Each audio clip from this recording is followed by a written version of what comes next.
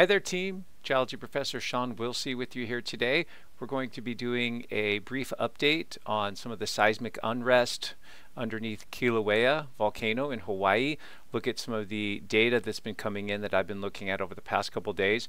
We do have a portion of the national park there that's closed due to some of the seismic unrest. So this is a bit noteworthy and newsworthy, I suppose.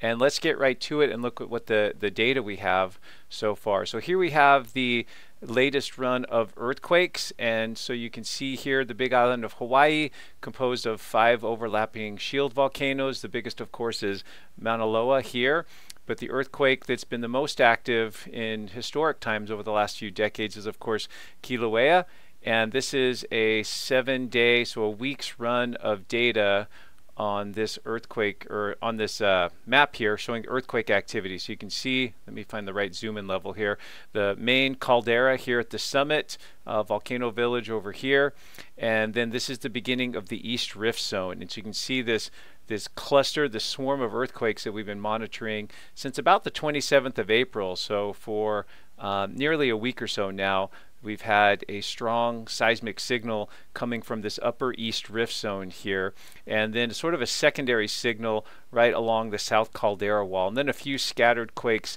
in this area here, what's known as the Kilauea Fault System, which sort of links together the Southwest Rift Zone and the East Rift Zone over in this region. So these are the earthquakes we've been looking at. The largest quakes here are about a 3.3. So 3.3 was our largest quake, and that was on April 29th, so a couple of days ago, about 4 days ago. And then lots of 2s, 1s, and lower, but you can just see the sheer number of quakes in here. This is about total on this map that I'm showing right now, almost 400 earthquakes over the past week, which is a notable increase in seismic noise based on over what we've seen in the past few months in this region.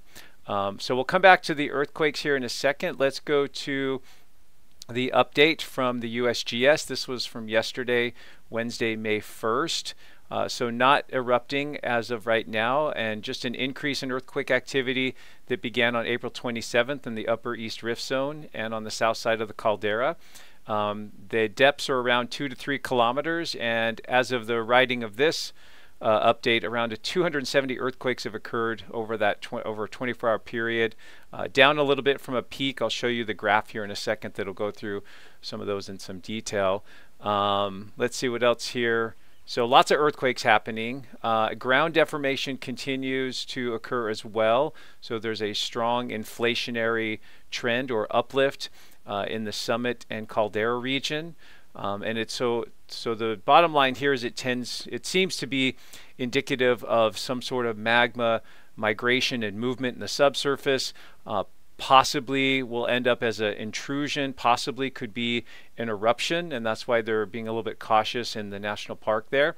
Let's go right to the analysis portion of the update. At this time, it's not possible to say with certainty if the increase in seismic activity will lead to an intrusion or eruption in the near future, or simply continuous seismic unrest at depth. The Upper East Rift Zone is currently being pressurized by inflation of the main magma reservoir beneath the southern end of Kilauea caldera and south of Keanakakohe crater within the park.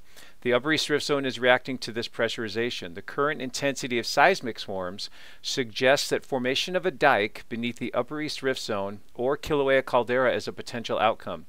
However, if a dike is in place beneath the Upper East Rift Zone, there is a much higher historical probability of it resulting in an intrusion where magma remains below the surface than as an eruption where it breaks through to the surface. In either case, dike emplacement from these shallow depths can take place with very little warning. Both intrusions and eruption can cause significant surface cracking that can render roadways in the area impassable. So they're in a heightened state of unrest. They're obviously monitoring the situation closely.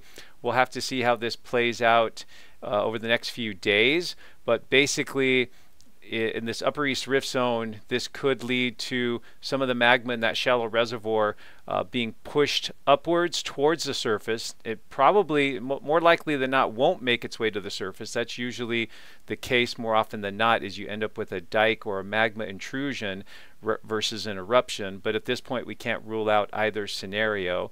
And you can see that the earthquake activity is mainly concentrated between Mauna Ulu here in the south, this shield volcano that erupted in the early 70s, and then up through this chain of craters here up to Ke'anakakoi crater, this crater here right near the edge of Halemaumau, the big crater here near the Kilauea's summit. And so that's the area of concern. That's where the earthquakes are showing us where to focus on, and if we were to have an intrusion or possibly an eruption, it would be most likely in this area. But there is this smaller secondary cluster over here that is worth monitoring as well. So pretty interesting stuff going on there. Looking at some of the other monitoring data that's come in over the past week, you can see the earthquakes over the past week. And just the clustering right there around the summit and on the southeast flank, upper flank of Kilauea crater. And so there's the earthquakes in terms of location, and they're color-coded for depth. So the reds and oranges are very shallow, yellows and greens are sort of moderate depth earthquakes, and then the blues, and if there was purples, those would be the deeper ones. Blue ones over here near Pahala, those have been researched and seem to be related to the actual hotspot conduit. So those are very deep earthquakes coming up from the magma source, and then from this area it either feeds Mauna Loa, which is off the map to the northwest here, or it feeds the Kilauea area here. Same data set, but looking at a cross-section through this map, again, you can see those deeper Pahala earthquakes around 30 kilometers, and then this recent cluster of quakes that's sitting right anywhere from a kilometer below the surface to maybe as much as 5 or 6 kilometers, with a few down here around 10 kilometers. Here's a nice graph showing over the past week earthquake rates per day, shown in the blue bar graph. So you can see it's ramped up, and it really got folks' attention on the 27th of April. And then that remained high over the weekend, the 28th, 29th. It's dropped back down a little bit. We're over here on May 2nd, but of course the day is only part way through for the day over in Hawaii. It's still kind of early there, so this bar graph will undoubtedly be taller by the end of the day. But yesterday, for example, there was about 300 earthquakes, and so it does seem to have dropped a little bit from its highest point of a little over 400 earthquakes per day.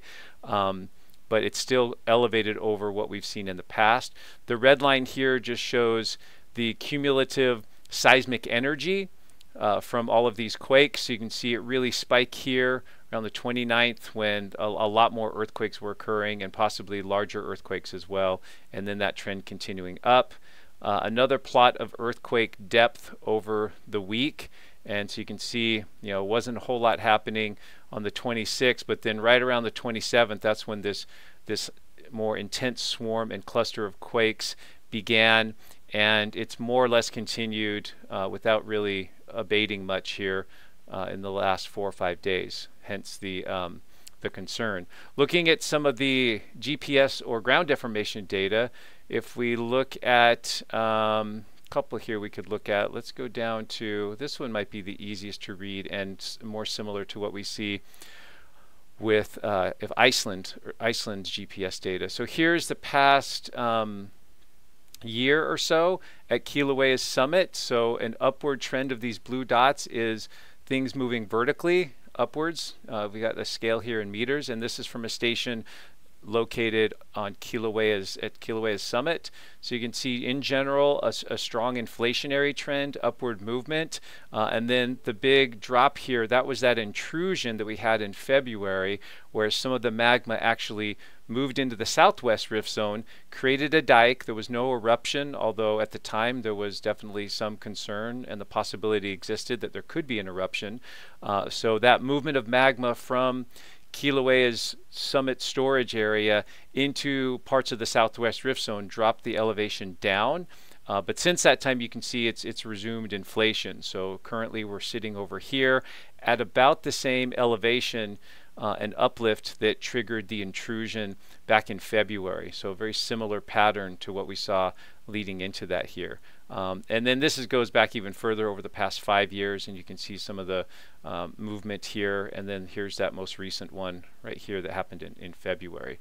So looking at the earthquakes over time, So remember, we have the Kilauea summit here, the caldera, the southwest rift zone, which is a area where the rocks are being extended and opening up, and we periodically get magma pushing through those cracks and resulting in eruptions. This is all primarily due to the fact that Kilauea is not supported well on its south and eastern flanks, and so it has these rift zones. It's buttressed by Mauna Loa on the northwest side, and so these rift zones have opened up, and these are conduits that the magma can take that easily allow the magma to make its way to the surface. So we've seen plenty of eruptions here over the last few decades from both the East Rift Zone, well, primarily the East Rift Zone, but even going back a few decades in the Southwest Rift Zone as well. So let me take the rift zones off, and at least the East Rift Zones, and let you see where these earthquakes have been occurring over the past week or so. So we'll animate this with earthquakes over this past week. So we'll be starting here on about the 26th of April, which was on, what day was that? That was Friday, so this past Friday. And then here comes the earthquakes on the 27th, and you'll really see them start to intensify here in the Upper East Rift Zone. Now we're into April 29th. Again, a few happening on the South Caldera Wall as well, but most of them occurring here, this strong cluster in the East Rift Zone, going up to today, May 2nd. And I've got this set to show the quakes disappear after a while. I can also set this up so you get to see all the earthquakes in total if you'd like. So there's a couple different ways you can show this. So we can go back a bit here and watch these quakes come in, but then those dots will stay there. Just how you want to look at the data. Either do you want the dots to go away so you can see the new ones, or do you just want the new ones overlaying on top of those old ones there, so you get a better sense for the total amount. So again, strong trend here that's mostly parallel to the East Rift Zone with these quakes. So let's look real quickly at how this is affecting the national park. So they have closed, in my last update, they had part of the park closed, the Helena Poly Road and then some of the backcountry cabins, but they've actually extended that closure now. And now, as of Monday, this past Monday, April 29th, they have also closed the Chain of Craters Road. And so let me throw the roads on here. So the Chain of Craters Road, which is here, let's take the earthquakes off. This road that heads down to the coast, some really spectacular sights here. Now this road is pretty much completely closed from the Crater Rim Drive here all the way down.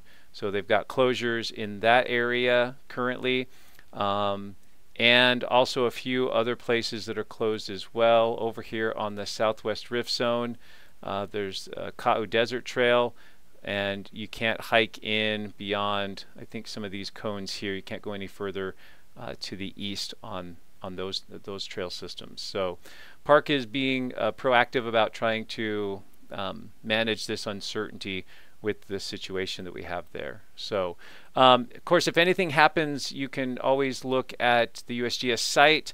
They do have some webcams. There's a webcam for the summit area, but most likely we won't see any activity happening there.